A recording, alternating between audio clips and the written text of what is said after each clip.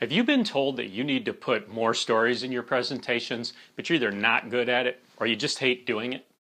Conversely, have you been asked to dial back on your storytelling because you do it too much, too long, or too poorly? If you answered yes to either of these questions, you need the 7-sentence story template. Hi, I'm Glenn Hughes. Welcome to Smart as Hell, where you'll find the tools to change your world one goal at a time. If you've read either Resonate or the HBR Guide to Persuasive Presentations by design guru Nancy Duarte, you may have seen my storytelling template.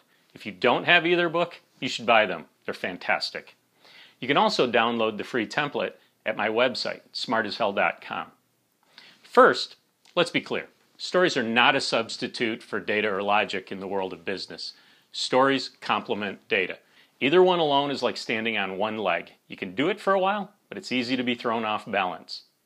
For every key point that I want to make in my presentation, I like to prepare at least one piece of logical evidence, usually data, and one piece of emotional evidence, usually a story. So how do you build a story? Well, you don't wing it, that's for sure. This is where the 7-sentence story structure comes in. I developed this template to teach engineers how to communicate their amazing work to audiences that can't fully appreciate the data. With this format, you simply fill in the blanks and deliver a story in 30 to 60 seconds that will help your audience understand the power of your premise. We start by writing the 7th sentence first. It should complete the phrase, "and that's why I say." For example, "and that's why I say exercise is important," "and that's why I say the oceans are in trouble," or "and that's why we need $250,000 for this project." Now we write the story in 6 steps. First we tell who, what, and where. This should sound familiar. Once upon a time, there was a monster in Transylvania. Or, in 1962, in Washington, D.C., Martin Luther King had a dream. Second, we set context. It was a dark and stormy night. Or, we had 3 straight product failures. Third, we defined the challenge.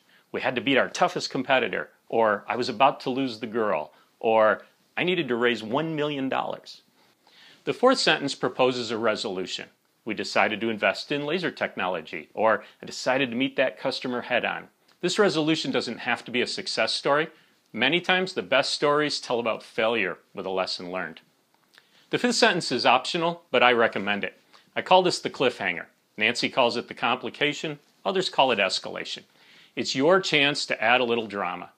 And then the downturn hit, or suddenly our competitors surprised us by lowering their prices. The 6th sentence is the actual resolution or the payoff. Did our intended resolution succeed or did it fail? And then we conclude with the most important point. And that's why I say stories are important. In 7 sentences, we've brought life to a situation in a way that numbers cannot. So remember, if you need to tell better stories in your presentations, you should use the 7-sentence story format, because that's smart as hell.